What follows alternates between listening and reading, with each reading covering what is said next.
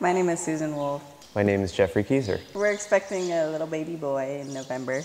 Working with Victor and Angela was my first experience with yoga at all. And then I've been to visit other teachers and other classes which are more structured and more of the typical kind of yoga that they teach in America. And it's kind of nice to come back to Victor and Angela after doing that because I can almost appreciate what they're doing a little bit more. I think it's just that the idea of exploring your inner energy is something that, I mean, it's something I think that's natural. It's a natural place to arrive at some point. If you're tired of doing this and all this military stuff, you know, you eventually probably want to figure out what's going on inside.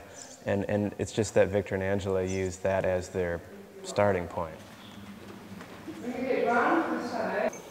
The only objective in mind that I had in this workshop is just to be as open as possible and just let anything come in and explore. That was really my mindset in coming here because, you know, I've had a little bit of history from Geoffrey and what to expect, and to me it just said, well, keep all your doors and windows open and let everything come in and, you know, digest what comes in and take what works for you.